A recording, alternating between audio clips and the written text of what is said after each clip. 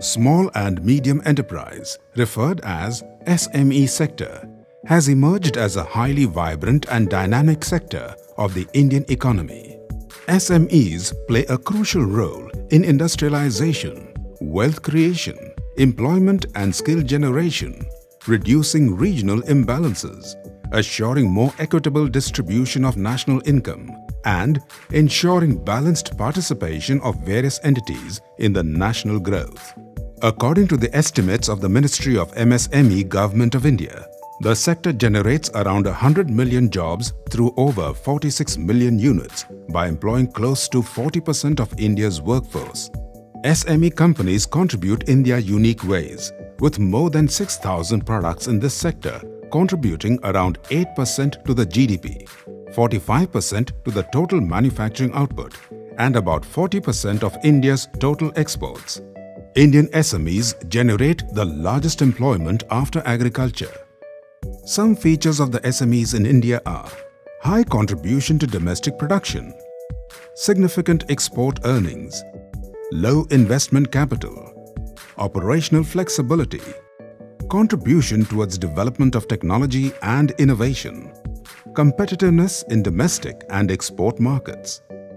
SMEs have been established in almost all major sectors of the Indian economy: food processing, agricultural inputs, chemicals and pharmaceuticals, engineering, electronics, electromedical equipment, textiles and garments, leather and leather goods, bioengineering, sports goods, plastics products, computer software, and many more. It is quite evident that India is a nation of SMEs, which will play a crucial role in positioning the country among the developed nations in times to come. The SMEs, which have such an important role in shaping the economic contours of the nation, face various difficulties. Let's have a look. The SMEs in India generally lack strong financial backup, and therefore, capital investment becomes essential for the development of any SME business. SME business में पैसे की availability, finance की availability दो source से होती है, promoter funds and banking funds. Promoter funds बहुत कम होता है, मेन रिक्वायरमेंट बैंकिंग फंड से ही फुलफिल होती है, लेकिन बैंकिंग फंड की कॉस्ट बहुत ज़्यादा होती है. जब बिजनेस बहुत अच्छे ग्रो कर रहे होते हैं, मार्जिन्स अच्छे होते हैं, तो वो बियर कर सकते हैं, लेकिन जब मार्जिन्स कम होते हैं तो बैंकिंग फंड की कॉस्ट अपन बियर नहीं कर सकते हैं, उससे आगे लॉसेज होते हैं. Most of the technology used by SMEs in India is very old. This puts the SMEs on a disadvantageous position vis-à-vis large enterprises. SME sector is facing the investment problem for the upgradation in technology. SMEs के पास में इतना पैसा नहीं होता है कि वो नई टेक्नोलॉजी के अंदर इन्वेस्टमेंट कर सके. Indian SMEs are competing with players having a larger capital base and plenty of cash to spend. Also, the lack of access to information is a major challenge faced by the SMEs in India. SME startup operating in food and beverage industry, our product faces competition with established players having deep cash pockets to spend on branding and expansion, which we cannot counter with our limited funds. Only a strong product offering coupled with visibility of our brand can help us to establish ourselves. Larger financial institutes are not too keen on lending to SMEs in India due to their internal lending parameters. Lack of adequate collateral translates into inadequate funds, which lead to a lower growth rate. As any other new business, our business don't have an existence of, track record of performance and existence. Conventional institutions, financial institutions, does not want to lend to us. Even if they want to assist us, but it is very difficult for us to manage the tangible assets or collaterals as per their requirements. The lack of professional talent and trainings restrict the development of human resources in Indian SMEs. The different problems as faced by SMEs have found solution in the dynamic and robust SME listing platform, established on the initiative of the Government of India and the SEBI, with the objective of providing a listing opportunity to SME companies and access to a platform for raising additional capital. Let's have a look into the growth and journey of the SME platform of BSE Limited. Established in the year 2012, this platform has grown by leaps and bounds and has created history by crossing the century mark in just 3 years of coming into existence.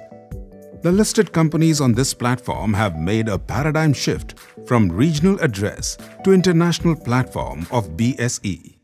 SME segment was started under the insistence of Securities and Exchange Board of India and the Government of India, saying that the small and medium sector enterprises also have a legitimate need to raise funds from the public markets. Companies from various geographies of India have marked their presence on this exchange. This platform has witnessed companies from varied sectors such as agriculture, telecom, apparels, media, information technology, real estate, metals, gems and jewelry, packaging, healthcare, and so on. Why such a phenomenal growth? Because India is the nation of SMEs. In last 3 years, BSE SME platform has created a lot of awareness about this platform across the country, across the various sectors of the SME companies, and we have been able to bring more than 100 companies on this BSE SME platform. Let's take an inside tour on how listing of an SME enterprise can solve different problems as perceived to be inherent problems of Indian SMEs.